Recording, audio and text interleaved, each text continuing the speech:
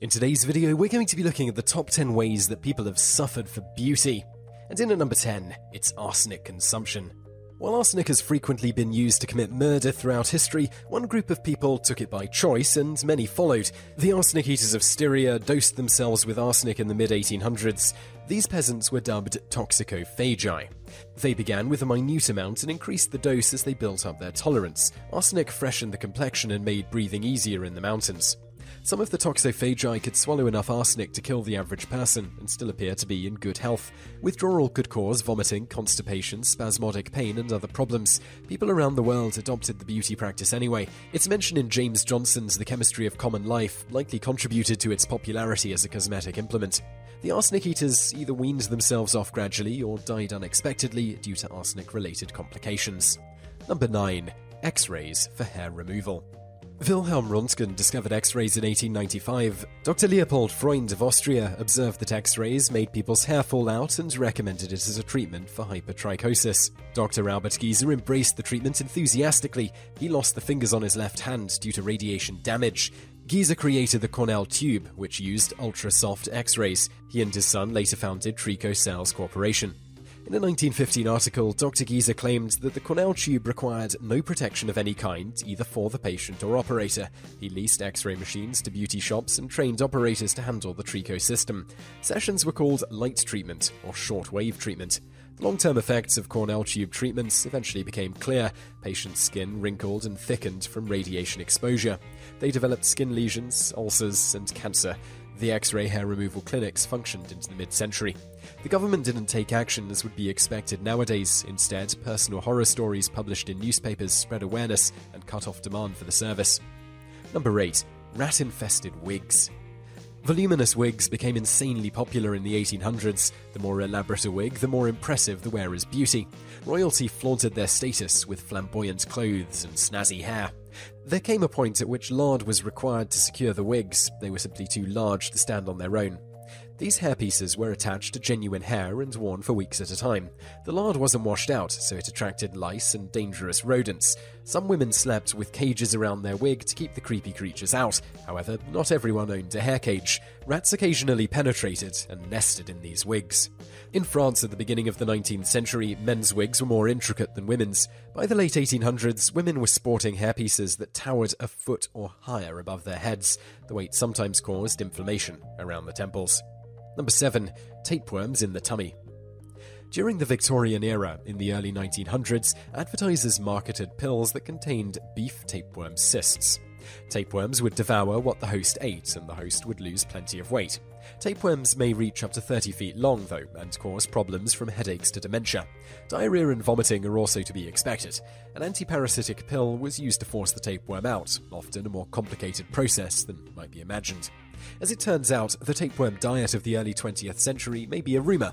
Its legitimacy is still debated today. The advertisements certainly existed, but we can't scientifically verify the content of the pills. More recently, however, a woman in Iowa swallowed a tapeworm to lose weight. She reportedly bought it over the internet. Websites seem to be promoting the tapeworm diet in the modern day. One tapeworm won't make much of a difference, but that single worm can reproduce in the body, leading to both weight loss and serious health issues. Number 6. Lead foundation. The history of lead foundation dates back to the Greek and Roman empires. Lead was also used in items from pipes to drinking vessels. Lead poisoning was likely widespread and contributed to the low birth rate. Let's fast forward to the 1500s. Women of the Elizabethan era combined lead with vinegar to create Venetian ceruse, or spirits of Saturn. A white complexion was highly sought after as it was considered the height of beauty. They applied egg whites to add shine. Even as recently as the 1900s, Japanese and Chinese infants regularly died from ingesting cosmetic lead worn by their mothers. Lead is absorbed through the skin. Poisoning may cause hair loss, weight loss, pain, brain damage, organ damage, paralysis, and a variety of other symptoms. When used in foundation, lead causes skin to wrinkle and scar. Historically, the problem was remedied by applying more poisonous foundation to cover the damage. Number 5. Belladonna Drops. Atropa belladonna, also known as deadly nightshade, is extremely toxic. In Greek mythology, Atropos was one of the three fates, the one who cut the thread of life. Belladonna has been taken as a hallucinogen, a medicine, and as a poison. It was also added to eye drops for its dilating effects. Belladonna contained a natural muscle relaxant, which the Venetians greatly appreciated. The name Belladonna is a homage to the Italian Renaissance woman who famously used it. Large pupils were considered attractive, but that beauty came at a cost. Belladonna elevated heart rate and blurred vision. Women who used it too much went blind. Many other beauty products have had the same effect. In 1933, Lash Lure eyelash and brow dye caused 15 recorded cases of permanent blindness.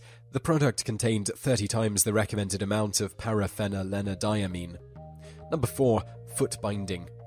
Chinese foot binding is estimated to have begun in the 10th century during the Song dynasty. Women's feet were broken with their toes bent inwards. At first, foot binding was a sign of high social status reserved for women who didn't have to work. Bound feet also showed that a potential wife would be submissive. This painful, severely disfiguring custom spread to the lower classes over time. It was finally banned in 1911, but still continued in rural areas. The binding process began when a child was 5 or 6 years old. Smaller feet indicated higher refinement, which improved a woman's marriageability.